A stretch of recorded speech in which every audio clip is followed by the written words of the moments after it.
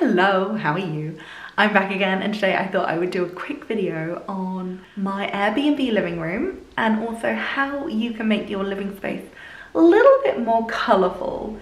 So I'm gonna flip this bad boy around. I'm gonna show you my Airbnb living room, and also just a quick note, because of lockdown, because of COVID, I know a lot of people have kept their Airbnbs open. I have personally shut mine just because, well, the government kind of told us that like people should be traveling, so I thought I would shut mine to be a responsible host.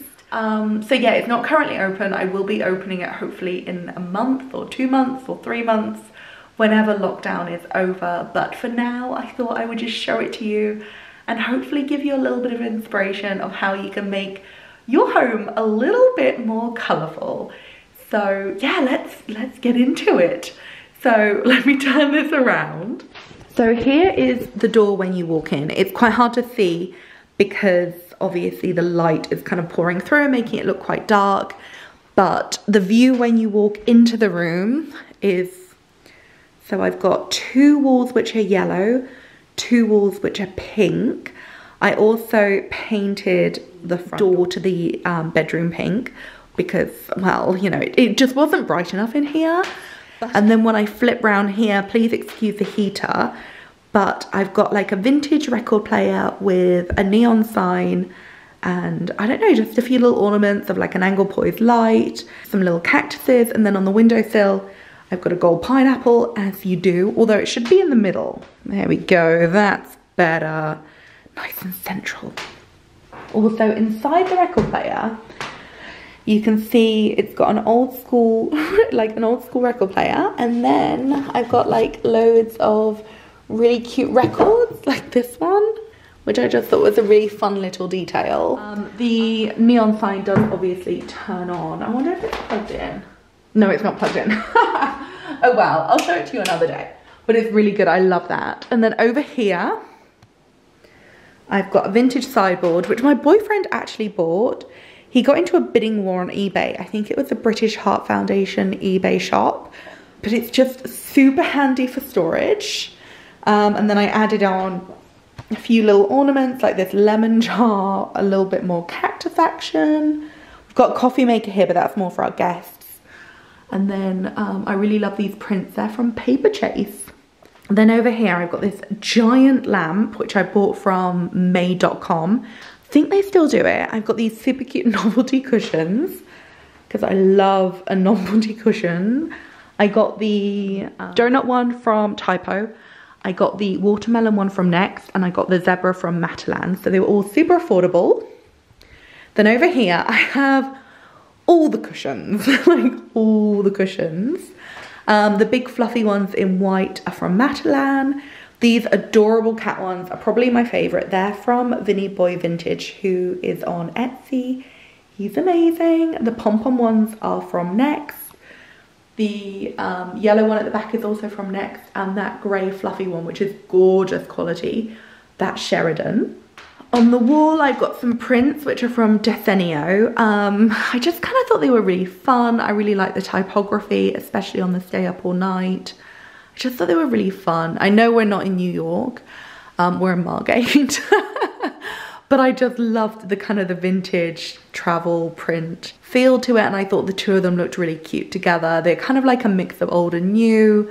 I don't know if they're meant to be displayed together, but I really like them. I thought the painting the interior door pink was a really nice way to kind of add a bit extra colour. The cushions also add a lot of colour, which I really like. The prints were a really good finishing touch, again adding a little bit more colour. I did have a different lamp in here and it was cream and it just wasn't as good. So I'm super pleased I changed it to this big giant one from Made. I just think it adds to the room. It's a bit like big, it's a bit weird. Oh, the chair. I got this from a charity shop, which just feels like the luckiest find ever.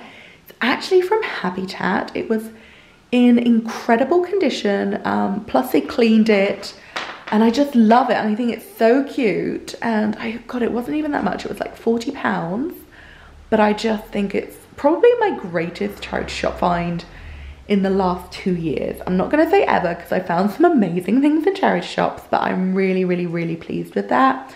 And again, it just adds a real pop of color.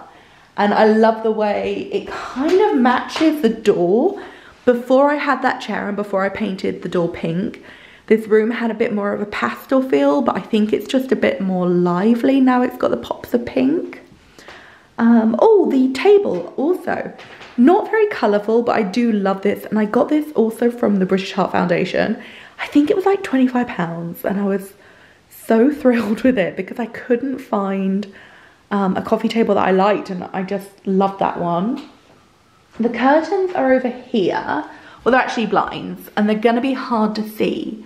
But hopefully you can see they're really lovely and colourful. And these are by Kitty McCall, who is quite a local printmaker.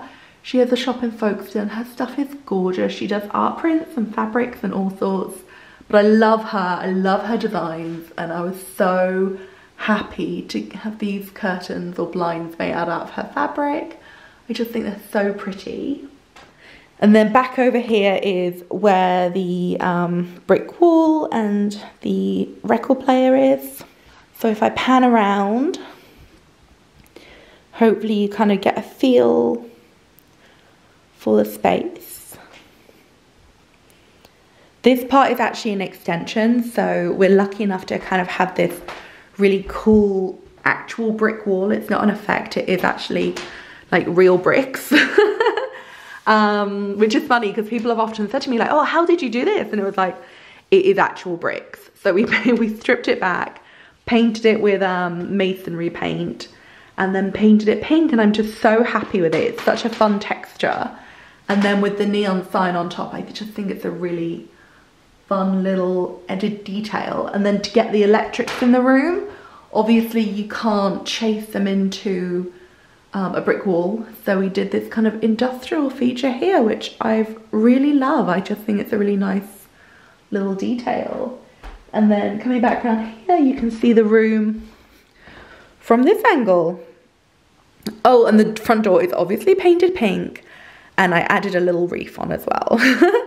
Anyway, that's my Airbnb living room. I really love it. I'm really happy with it. It's nice and colourful. I think I introduced some really fun pops of colour with things like the walls, which, you know, can always be repainted if I decide I don't like them. The blinds, which, you know, if I decide I don't like them, which I will never do, but they could be dyed. Things like the lemon could be taken out. The chair could be taken out. The cushions. Essentially, it's just kind of like a good quality off-white sofa. So I could take the cushions off the chair if I wanted to tone it down, but I don't. And then obviously the door could be repainted. But yeah, it's just really fun and simple ways to add colour to the room. As for the floor, so you can see my slippers. There are my slippers, they've got dogs on. As for the floor, this is just a really cheap one from Homebase. But it looks quite nice, and I think it's quite a nice anchor for all the colour. Yeah, the only thing I might change at some point is the ceiling. It's a bit basic. Yeah, it's a bit basic. I don't know. I've always been a bit disappointed with it, so let's not look at the ceiling. But apart from that, I'm really happy with this room, and I think it's really fun and cute. And yeah, the ways that I've added colour in are very, very like movable and also quite affordable. Like the cushions obviously weren't that much. Desenio prints are really affordable. The maid lamp was about £100. The chair was super cheap. That was like 40, 45. The door was obviously, God, like a tub of paint. And even like this lamp I got on sale for like £10 from B&Q. So essentially it could all kind of be pared back and toned down. But I think they're really fun and affordable ways to kind of add some colour into your home. And I have to say, having a colourful house really like lifts the spirits. So if you are thinking about kind of trying to make your home a little bit more colourful, I 100% recommend it. I love living in a colourful house. Anyway, that's my room tour. I hope you like it. I hope it's given you a little bit of inspiration. And if you have any questions, please do let me know. Oh, I should flip this around, shouldn't I? Here I am. Hello. I'm just waffling on, and I was like, I should probably do this facing the camera. Anyway, that's my room. I hope you like it. Please do let me know if you have any questions. Yeah, I hope you like it. I hope it was of help. I hope it was informative. And yeah, this is my Airbnb living room. So I'll see you again soon. Thank you very much. Goodbye.